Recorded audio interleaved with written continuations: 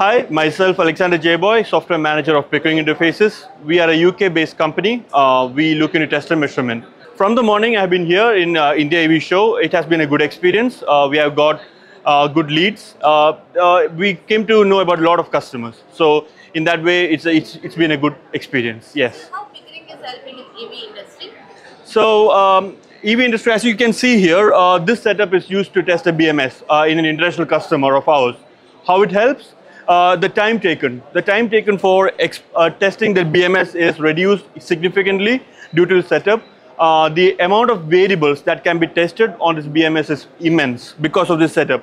You won't be able to do that if you're using a benchtop setup for testing. And this system can be expanded. That's where we come into.